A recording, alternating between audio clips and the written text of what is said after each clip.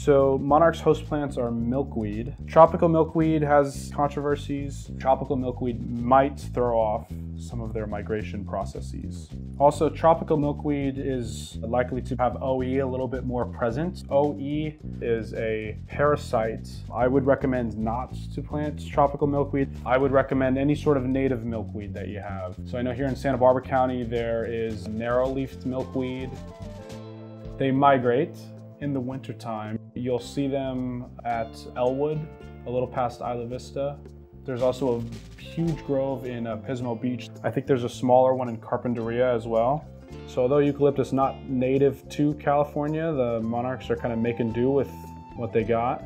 And I believe before the introduction of eucalyptus trees, it's either Monterey cypress or Monterey pine is what the Monarchs have traditionally overwintered in and still will in some areas.